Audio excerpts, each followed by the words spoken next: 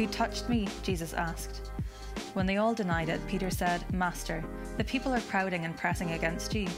But Jesus said, "Someone touched me. I know that power has gone out from me." Who touched me? Jesus asks. You can almost sense the tension.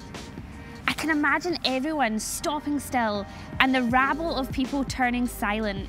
It took the woman some amount of courage and faith to reach out to touch Jesus in the crowd. But she was actually trying to go unnoticed. In this moment, she had been found out.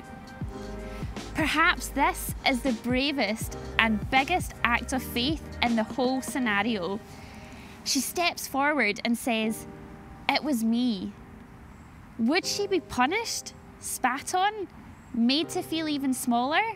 Faith isn't just reaching out to touch Jesus.